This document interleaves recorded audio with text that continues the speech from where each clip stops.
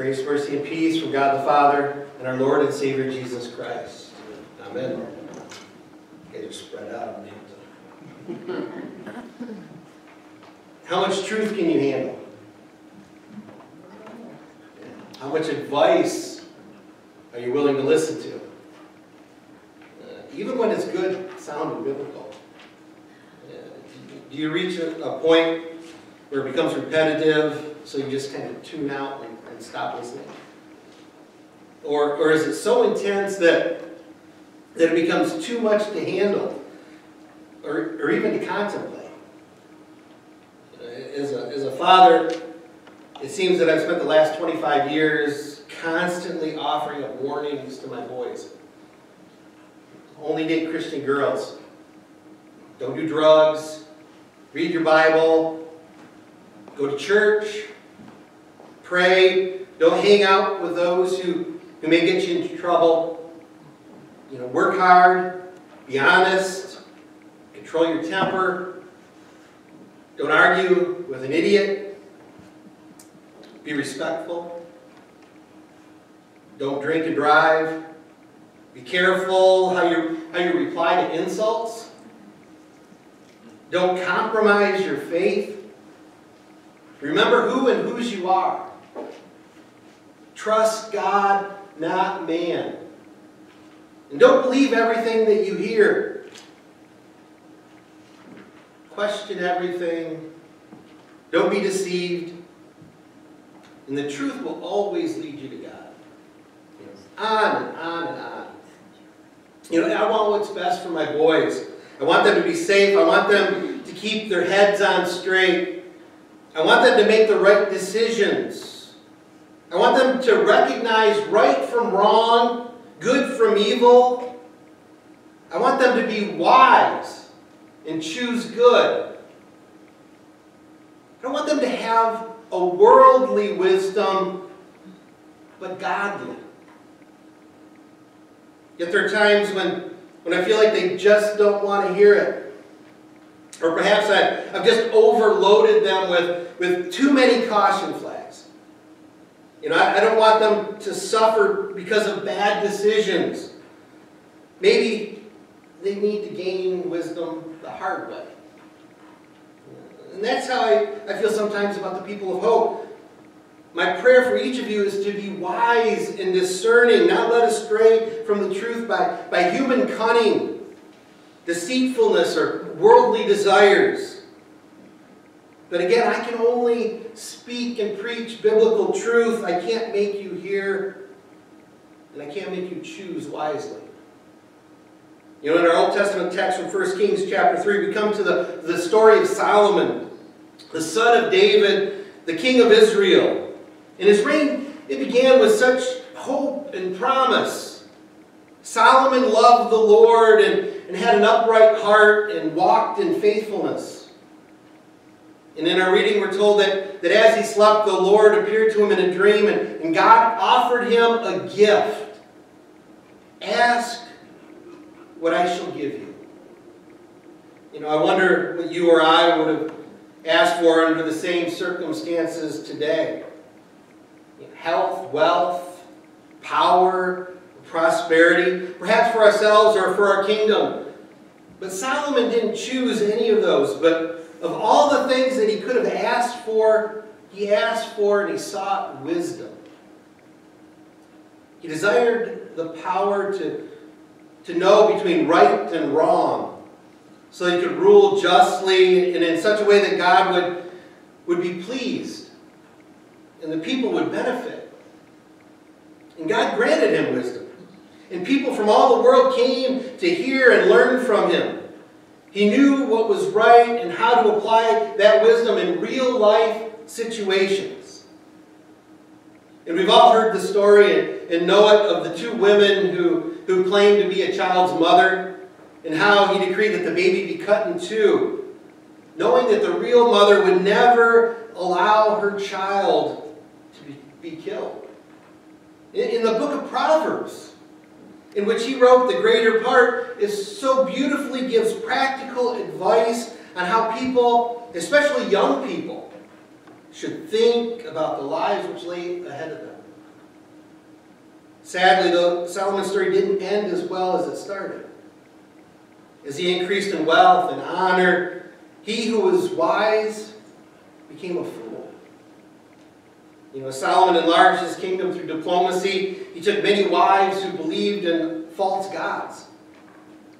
And they turned his heart, and he began to forget the God who loved him. The great king who built the Lord's temple in Jerusalem also built shrines to pagan deities,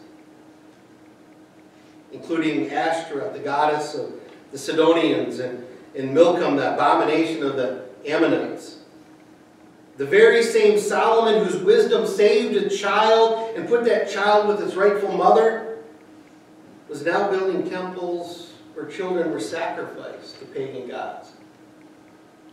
The Solomon who rose to the pinnacle of wisdom fell to the deepest depths of folly. Solomon became just another corrupt ruler.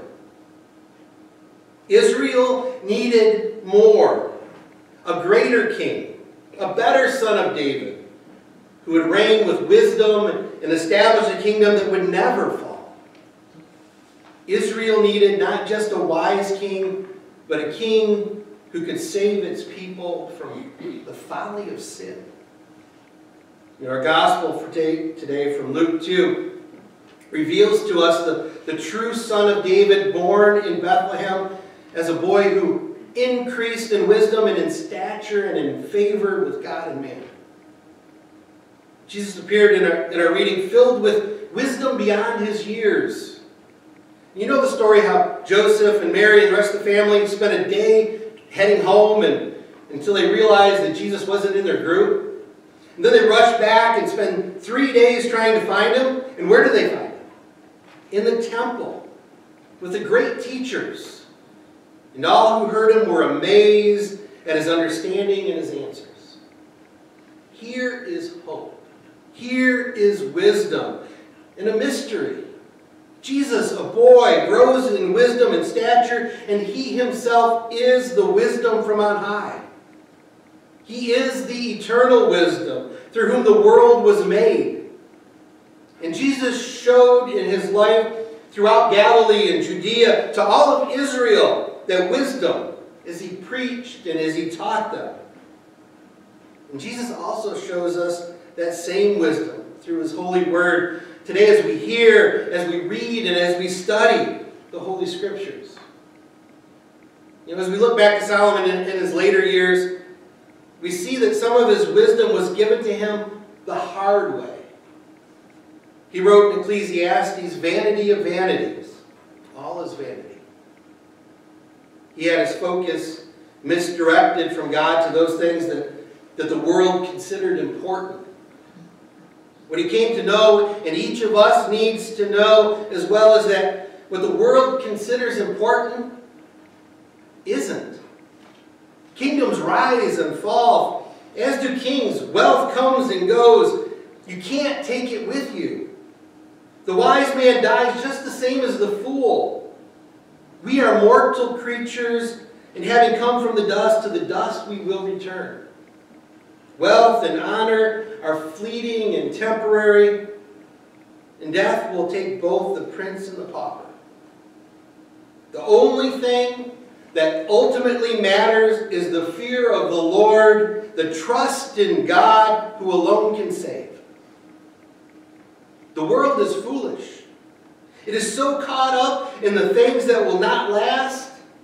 And sometimes even we close our eyes to the warnings, and like Solomon, our focus is misdirected by a pretty face, compromise, or the sparkle of gold. Jesus, the wisdom of God, said, "Do not be anxious about your life, what you will eat or what you will drink, nor about your body, what you will put on. Is not life more than food, and the body more than raiment?" Jesus, our Lord himself, offers the true and the final wisdom that Solomon sought. Seek first the kingdom of God and his righteousness. And the other stuff will be added in the life to come. Seek the heavenly treasure Follow the way of heavenly wisdom. And Jesus is that treasure. He is our wisdom. The true Son of David, who by the folly of the cross saved us from our foolish ways. Our Lord offers to us a kingdom better than Solomon's or any earthly king. The kingdom of God will never fade or fall, and the devil himself cannot prevail against it. The kingdom of Christ brings eternal joy and takes away all our fears, even the fear of death. You know, how often have we, like Solomon, been led astray, seeking worldly wisdom, and been made fools? How often have we forgotten or failed to listen to the wisdom of our Father? And today we're reminded that the fear of the Lord is the beginning of wisdom, and the knowledge of the Holy One is insight. Hear the word of wisdom. Make the most of your time here for the sake of the kingdom of God and for the proclamation of the gospel. You know, all the things of this world will slip away, but the word of the Lord endures forever. And the gospel is the word of eternal life. Thanks be to God who gave us his Son. Thanks be to the Son, the good King and our true wisdom, who through his death and resurrection has saved us. Thanks be to the Spirit, who through the gospel made us his people, that we might live forever in his kingdom. Thank you for making us wise for salvation through faith in Jesus Christ. In his holy name.